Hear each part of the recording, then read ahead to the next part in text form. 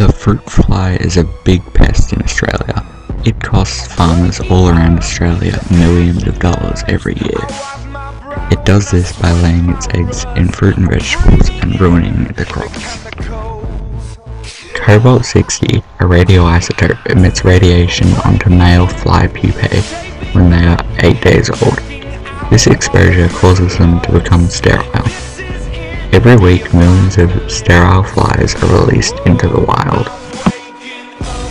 The release of sterile males controls the population, as female flies that mate with the infertile males do not produce offsprings. This lessens the amount of crop damage from the laying of eggs, as well as reducing the population.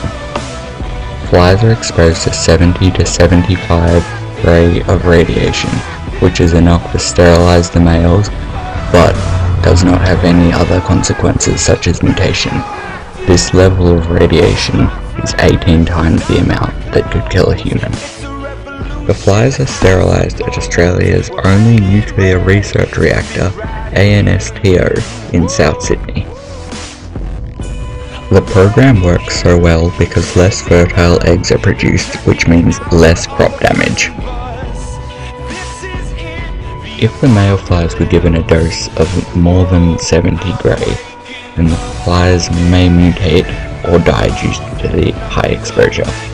But if the radiation levels were less, then they might not become sterile. The program is also beneficial as it does not affect the environment. It does not use any harsh chemicals, and all the radioactive waste that is left over is stored appropriately.